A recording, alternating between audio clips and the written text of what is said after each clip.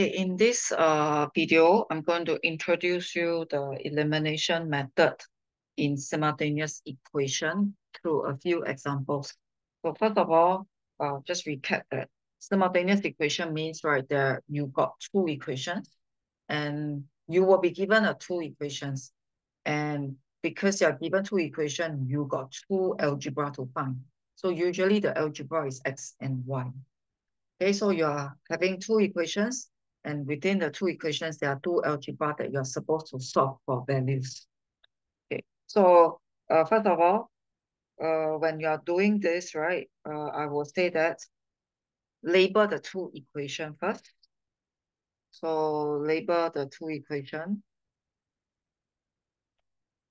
So remember to label them first.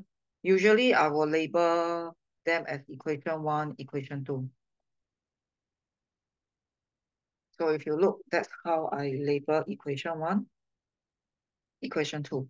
That means, right, as you label, you should be aware that these are the two equations, and within the two equations, there are two unknown for you to find. Okay, and it will be best if your equation will be something like this format. It will be best when your equation is like this format. That means you try to organize in such a way that it's always x first, then y, then number. So if you look at the structure, it's x, y, and number. X, Y, then number. So if you standardize it, it also helps you to roll out the elimination method clearly. So that means on the left side, it will be the algebra side. And on the right side, it will be the number side. So we try to have the equation in such a format. If let's say the equation doesn't give this kind of format, you can rearrange yourself. Okay, so whatever is it, we'll like the format to be x, y equal to a number. So after you label, how do you know what to eliminate? So you look for same algebra. You try to look for same algebra. So you will try to see whether uh, x and 2x, they are not the same. So you are trying to look for same algebra. So 2x and x are not the same. So in fact, what I have is 3y and 3y are the same, except that it is a plus minus. So it is okay that it is a plus minus as long as it's 3y and 3y.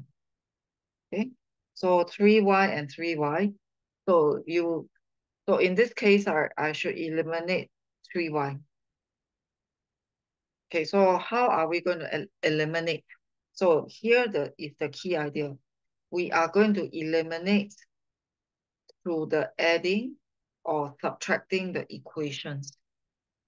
Okay, so that means, right, we are either doing something like 1 plus 1, 1 plus 2, or 1 minus 2.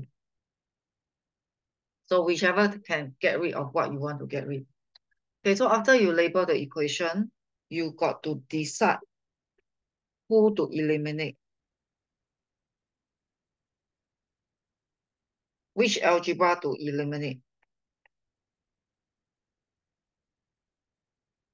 Okay, so in this case, I decide 3y will be eliminated because it's same algebra.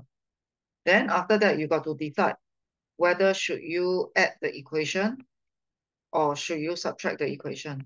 So a lot of students, right, if you do not have the idea or you do not have the sense, you'll find that you always stuck at this step.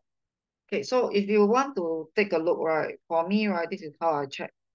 So this is positive 3y. The other one is negative 3y. So how can I make it 0? How can I make it 0y? So you think about it. How can I make it a 0y? Because I want to eliminate. Eliminate means it becomes a 0. So I should do a plus. If you take a look, 3y plus minus 3y will be 3y minus 3y, and that gave me a 0y. So in this case, I should be doing an addition. So in this case, I'll be doing an addition. So if I decide to do an addition, how should I go about doing it? I should do a left side the algebra side, adding the algebra side. So can you take a look? The algebra side, adding the algebra side. And then the number, adding the number side. So once you decide that you are going to add them up, so you do the algebra side plus the algebra side. That means the left side plus left side, right side plus right side. And while you are doing, you will find that your 3y and your 3y will disappear. And you are left with 3x. So 3x equal to 9, I think it's quite easy. So if you can reach this stage, you're almost there already. But there are some students who got stuck here. They will be like, oh, I forgot how am I supposed to find the next algebra. So you can put it either here or you put it either here to find the next algebra. So what I did was I put it in number 2. So I put it in number 2. That means in the second equation, I changed this to a 3. So that's how I gotten this. Then from there, I solve like a set 1 equations, and I'll get y equal to a -1. So in this case, I eliminate 3y because 3y is the same algebra. Okay, so we're going to try the same idea on another question. So again, if you take a look, I label the equation first. After I label, I got to decide which one to eliminate. So I need to look for same algebra. So this time around, 2x is the same algebra. So I will be eliminating 2x. So you think about 2x and 2x. Both are positive. So if both are positive, the only way is to subtract. Then you will get a 0x. So I'm going to do a subtraction. So I'm going to do an equation 1 minus equation 2. Of course, you can still do an equation 2 minus equation 1. It doesn't matter. Okay, so you need to decide that you're going to subtract first. So again, I'm going to do the left side, subtracting another left side.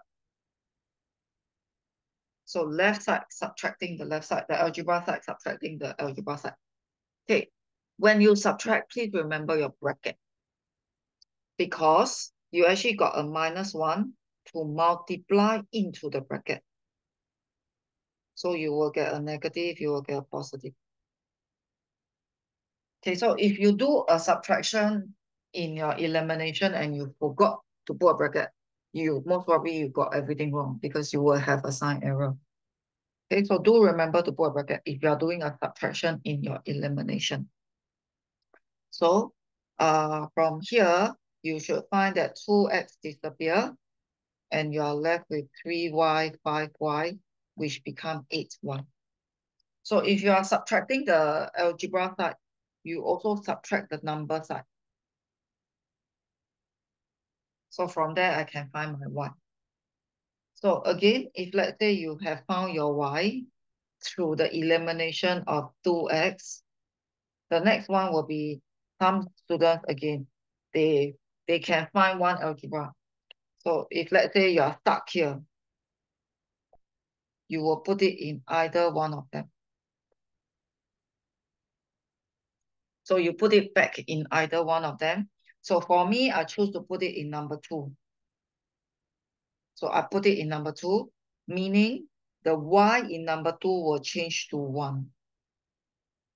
Then from there, I do the linear equation like set 1, and I can find my x. Okay, so that is the basic idea of elimination. So you look for same algebra.